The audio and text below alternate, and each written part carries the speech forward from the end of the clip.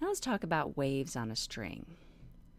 And in particular right now, I'm talking about a simulation we're going to be using a lot in class, and that I'll be showing you some things in my future videos. Now these simulations are made by a group called PhET, which is out of the University of Colorado.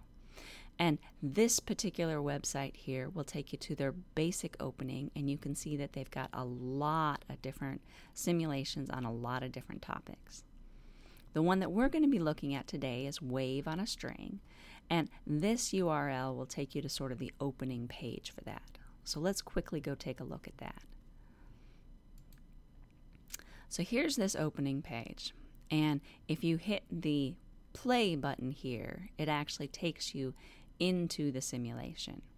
And this is sort of my opening. Now there's different things I can do with this particular simulation, and I want to show you just a couple of things about how to work with it. First of all, if you make any changes and you want to reset it back, you can use this orange button down here to reset back to this state.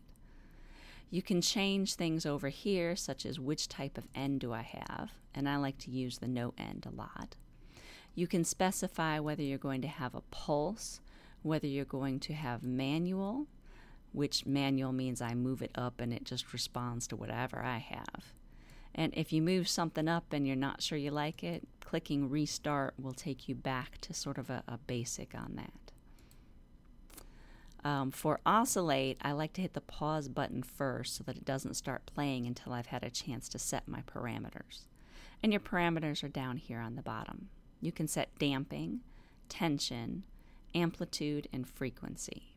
You can also bring up different rulers to help you measure things about what's happening in there. You can also list some sort of reference line that you can move up and down so you can compare your wave to different things. So let me just show you real quick here, starting our oscillation off. It starts my wave moving.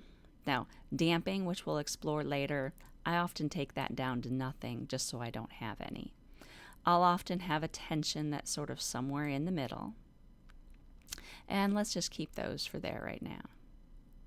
Now I can set this in slow motion so I can see a little easier what's happening here.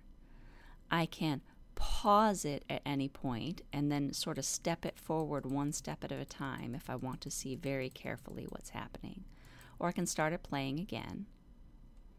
And again, I can always go back to restart if for some reason I want to change something that's been going on.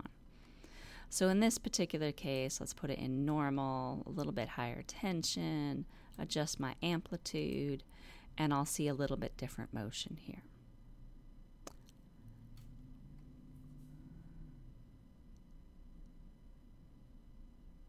So there's just your brief introduction to all of the different possibilities of things that you can do with this particular application.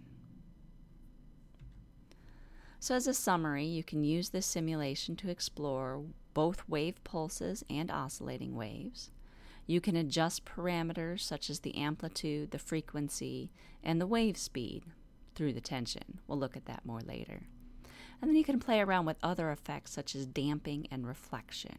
I didn't show you a lot in this one, but we'll take a look at those later.